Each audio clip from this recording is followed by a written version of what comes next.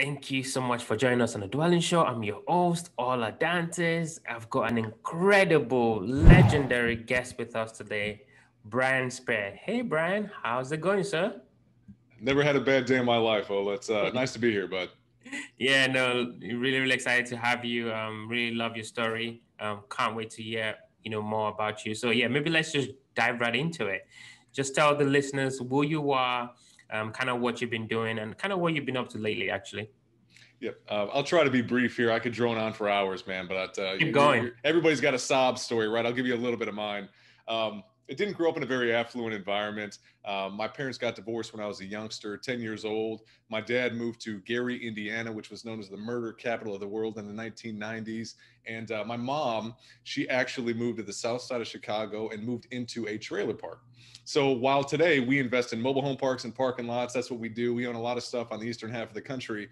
My first experience with mobile home park investing was actually living in one when I was 10 years old, right? So, that NIMBY syndrome of not in my backyard, and that's a stigma associated with trailer trash and stuff, never adversely affected me because I was one of those guys, right, growing up. So all well and good. In any event, I just knew that I needed to get out of that situation, right? Even at a young, early age, it was all about trying to get my family in a better financial position. So worked extremely hard, both academically and athletically, to get to some scholarship money. I knew that I didn't have enough capital to go buy a degree to go to college, so wanted to get some scholarship money. Ended up graduating fifth in my high school class. Ended up choosing baseball as the sport because I wasn't tall enough to play basketball, wasn't strong enough to play football, but you could be any size and shape to play baseball. And then I taught myself how to hit both right-handed and left-handed so that I could get more notoriety to get some scholarship offers. Ultimately landed at the University of Kentucky, and by the time that I graduated, was voted captain of the team there, was one step beneath academic All-American, so just shy of having that claim to fame of being All-American here in the States. But in any event, shortly thereafter, I knew that I wanted to get involved in investing. And the reason is because I was taking an accounting course when I was 21 years old in Memorial Hall at the University of Kentucky, for any of your listeners that are familiar with that. And it's an old famous building. It's got about 300 students in Memorial Hall. And 8 o'clock in the morning or whatever, everybody's coming in their sleeping pants, and half of them are still asleep. They haven't had their coffee. And the professor is giving us a lecture on the power of compound interest. And 250 people are in here. They're still sleeping. They're not paying much mind. And he's conveying to me the power of compound interest. And I'm looking around, are you guys hearing this right now? I mean, I've got no money, nothing to in my bank account. Probably got $15. Eat at Little Caesars every night, because it's going to give us the most value play, right? And I knew in that moment that I was going to be a millionaire. It was just going to take time, but I knew that if I just put a little bit of a prudent capital to work year over year over year over a long period of time, that I was going to be successful and could potentially change my family tree in one generation. So anyway, when I graduated, that's what I thought about doing. Was fortunate to get a few different job opportunities shortly after school. Traveled around the country as a telecommunications SOX auditor for a while, making a pretty good chunk of change, 6 figures, saving a good amount of money in my 20s, building piles of cash, investing it in the stock market at that time, but ultimately wanting to turn it into streams of income and get involved in commercial real estate investing. Wanted to scale as quickly as I could, as opposed to try to reinvent the wheel from scratch.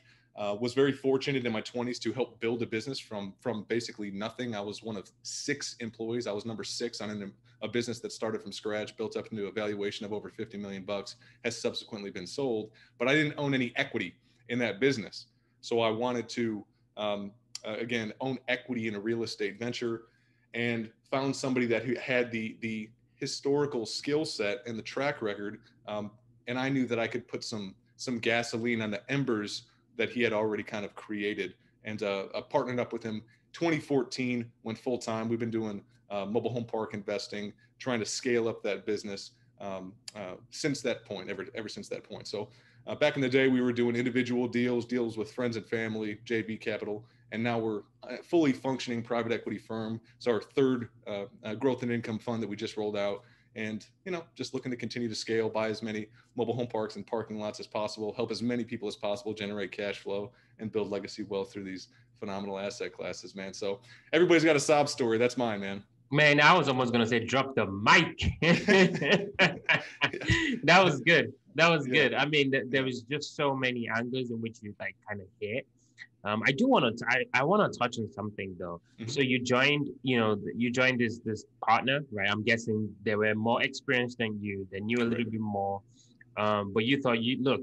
I can work with for you or with you, kind of with a 9 to 5 mentality. But you decided to say, hey, I actually want some skin in the game, right? Because I Mhm. think I can actually add value here. Why didn't you go start your own company? I knew that I could get from where I was to where I wanted to be quicker if I could leverage the skill set of others. From my perspective, I've always been fond of the partnership mentality. 1 plus 1 does not equal 2, but 11, and you're able to scale a little bit quicker. No man is an island, and if I've seen further than others, it is only because I've stood on the shoulders of giants. Right? We can't do this ourselves.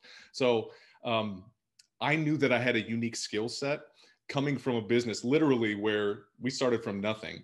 The founder of the business that I'm referring to is called the Brogdon Group. His name is David Brogdon. And back after the Great Recession, he started his own firm. Okay. There were 3 partners in his prior business. When the Great Recession occurred, 2 of them wanted to basically lay off a litany of folks and try to continue taking profits in the manner that they had historically been taking. David Brogdon did not want to do that. He wanted to retain all the employees, keep them on the payroll, even during that tough time.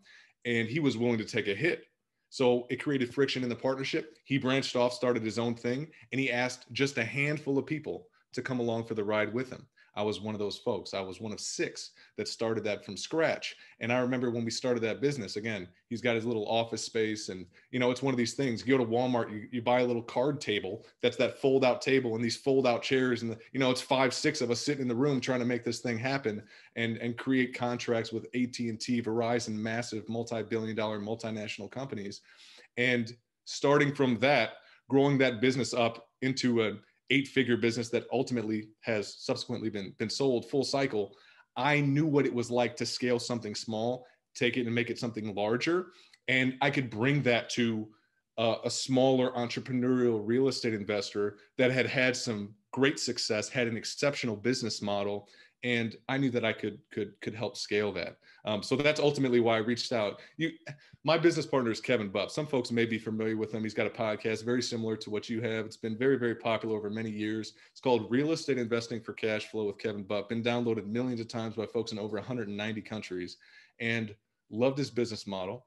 At the time when I reached out to him, he it was just small. He was just small, doing stuff himself, personal capital, friends and family. And I basically reached out to him and said, hey, buddy, I got an offer you can't refuse. I'm going to come down to Florida. I'm going to work for you full time. I'm going to bust out 60, 70 hours a week. I'm not going to ask you to pay me a dime. Don't pay me a dime.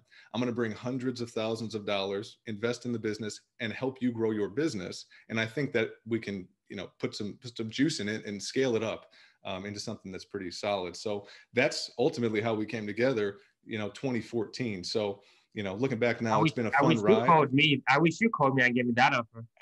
Yeah, no, it's a tough one to refuse, right? I gave him my resume. I'd been able to do some pretty cool things along the way, and interestingly, his very first response was a little bit of hesitancy because it's the old too good to be true sort of thing, right? So a little bit of hesitancy. Continue to be persistent, and send deals, do this, that, or the other, and eventually earn trust over time. So that was kind of how it Yeah, played I'm out kind for of me. curious. I'm thinking like a listener, right? So I'm in my car, I'm listening to this guy. I'm like, whoa, hold on a second. Like I'm on my way to work. Like I can't just move to another city or go meet someone and work for free for how many months. Like how'd you do that? Like mentally and then like obviously physically and then financially. Curious. I'm just curious. No, all great stuff. A couple of points here. There are many wasted minutes in the day, from my perspective, for most folks.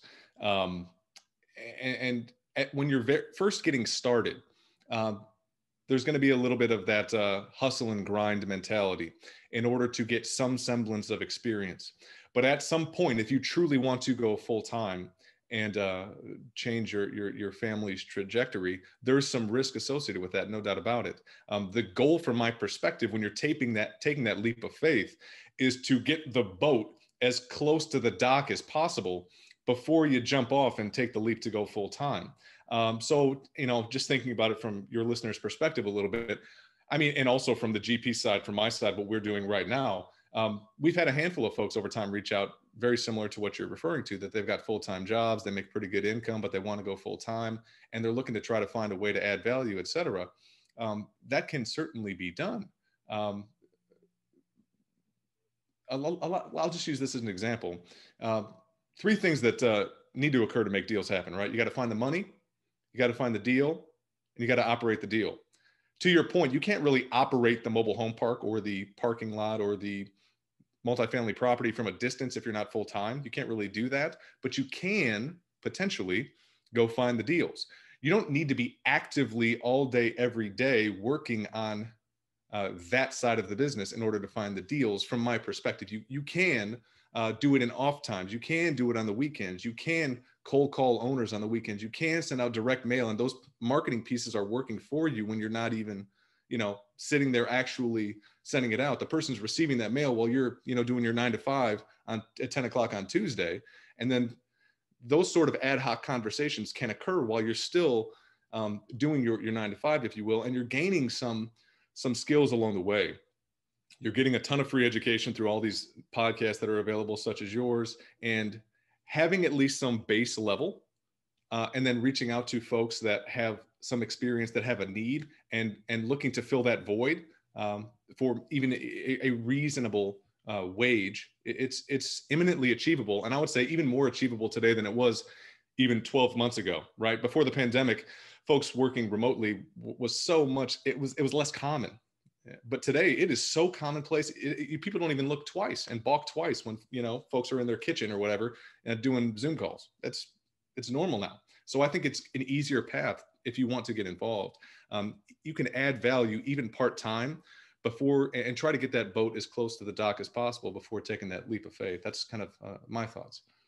Yeah, I really like that. I love that you mentioned that. So now let's kind of shift a little bit to a deal. So, what was your actual first deal? And then maybe talk about your first tiny deal, and then your first deal where you had to like raise funds, syndicate the deal, and things like that. I'm just kind of curious to kind of see that the contrast.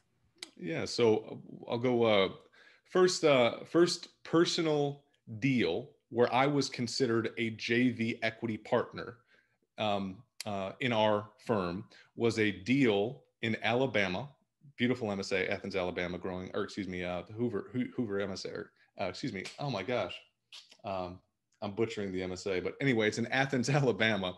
It was a mobile home park called Blackburn Mobile Home Park, 68 spaces, and located this deal off-market, direct to owner. Vast majority of deals we've ever done have been off-market, direct to owner. That's the core competency of my business partner. He's been doing this over 20 years, going off-market, direct to owner, knocking on doors, cold call campaigns, all that sort of stuff. And that was what I needed to help kind of scale the business. We need deal flow.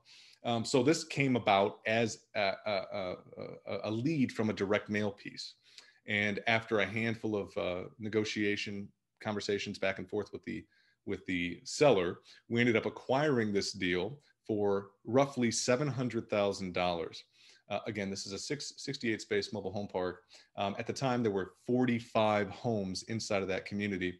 And from my perspective, again, in the mobile home park industry, what you'll find if you want to get involved is that there's a lot of operational inefficiency, a lot of mom and pop operators. And this guy, he wasn't, I wouldn't say he was unsophisticated. He owned a lot of assets. In fact, he owned a fair amount of multifamily properties in the vicinity, but that was the only mobile home park that he owned. He owned a lot of different types of real estate, but he knew nothing about mobile home park investing. And mobile home park investing is just a unique beast. It just is. He was trying to operate his community like a horizontal apartment complex. We see that all the time in the industry, and that doesn't necessarily work. That same exact business model doesn't necessarily work when you come over into the mobile home park space. So as opposed to having a tenant-owned home community with a low expense ratio where the tenants own their own homes, they fix all the toilets, trash, and termite, he owned all of the units himself. And he had 45 park-owned homes that were just residents that were extremely transient, um, uh, extremely high operating expense ratio. While he did have more revenue than he would have otherwise had if it were a tenant-owned home community, all that revenue was coming in one door and out the other and out the back. So he wasn't making any money.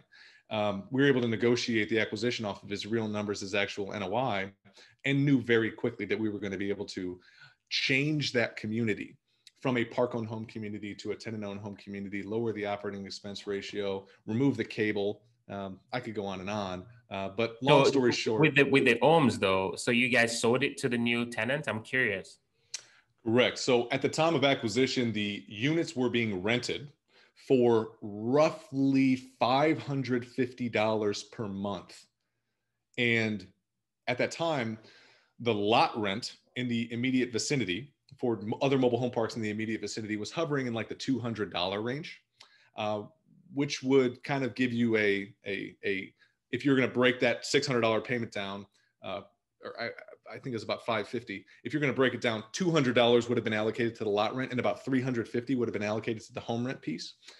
When we went ahead and acquired that property, we went to every single resident. We said the same thing. Hey guys, we got an offer you can't refuse. We got an offer you're going to love me. Listen to this, guys. Here you go. Right now you're renting this for $550. We are going to let you be the owner of this For the community, same price. and it'll be the same price. In fact, if you want to go ahead and do it, we'll make it $525. Oh my gosh, we'll make it $525, right? We'll lower But it. You didn't tell them you also buying the headache. You're gonna fix your own toilets, termites, and trash. Agreed. Yeah. I mean, that's the business model, because it affords us an opportunity to, again, lower the overall operating expense ratio. Mobile homes are in fact depreciating assets. And to your point, you're correct. It's a little bit less out of pocket for them on a monthly basis to us. They will have an uptick in the maintenance, no doubt about it. But what it also does for the community is when they're tenant-owned homes, it They attracts a take much, care. much, much better Yeah, they take resident. care of the property. Yeah. Yeah, absolutely. It bolsters the pride of ownership, and they become so much more sticky. As mentioned, a lot of those folks were transient. They were only there for like a year. And when you turn it into a tenant-owned home community, they stay forever. The most tenured resident in our portfolio has been renting has been renting their lot for over 40 years.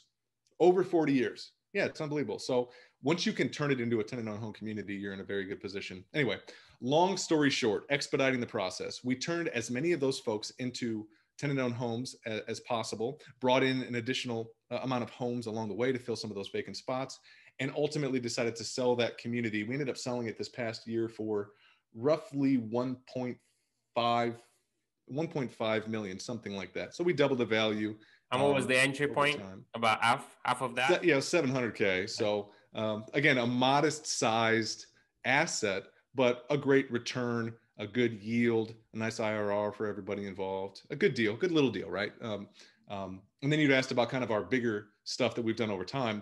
We started doing fund structures.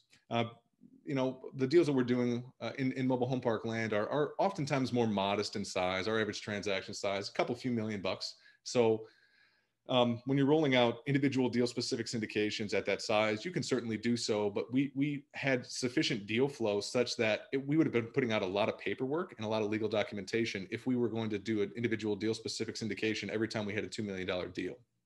So we decided to move forward in a more formal fund structure starting in 2017. And it was a modest equity allocation. We ended up raising about $5 million, put 5 different mobile home parks in that respective fund. It's been going for roughly 3 years right here. The first deal we took down was in the third quarter 2017. Last deal we took down in Fund 1 was in the second quarter 2018. So it's been going for about 3 years now. And we've been fortunate to be able to pay out annual yields of about 8%, rough shot, and then also via refinance proceeds. And we also sold our New York portfolio and sent that capital back to partners. We've been able to return all the original capital back to partners as well. And they retain their equity in the investments, and all future proceeds are split 60-40. That's a 60-40 split where they retain 60%.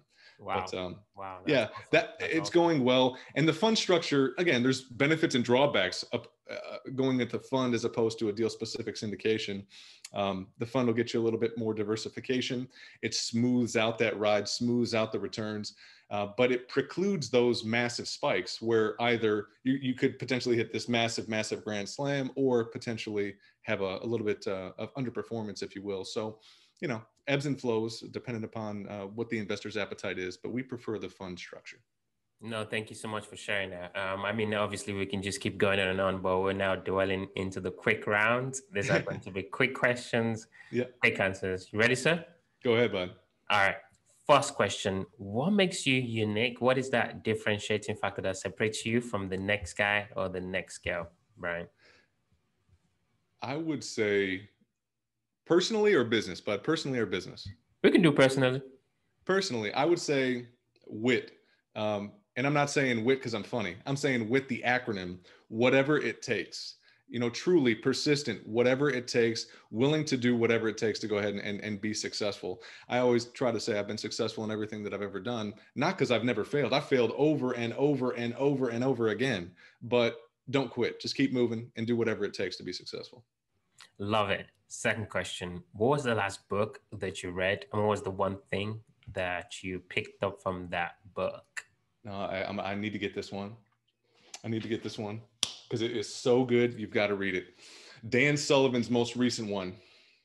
Dan Sullivan is the founder of, are you familiar with EOS, Gino Wickman's EOS? No. Entrepreneurial operating system. No worries. No. But Gino Wickman's mentor was Dan Sullivan. And Dan Sullivan just came out with a new book, and it's basically about delegating.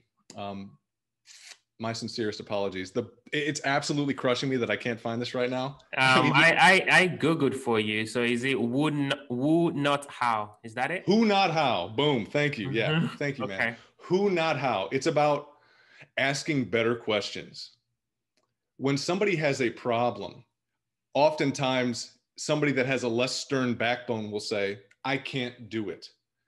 Somebody will put a challenge in front of them and they'll say, I can't do it. You need to ask better questions. The next best question will say, how can I do it? How can I do it? And they'll find a way to do it, whatever it takes. But the best question that you can ask is, who can do it for me? Who can do it for me? And if you think through it in that manner, you'll be able to scale it significantly quicker.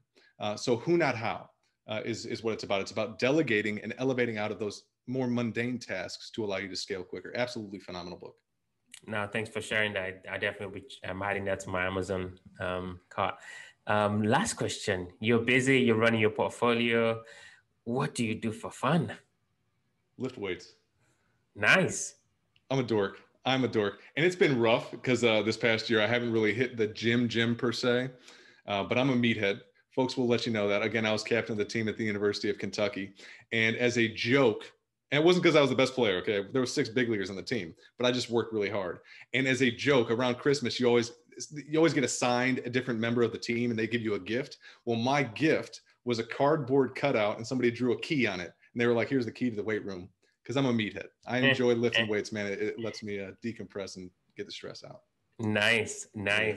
So if somebody, really likes your story, wants to connect with you, where's the best place people can reach out, get to know you more?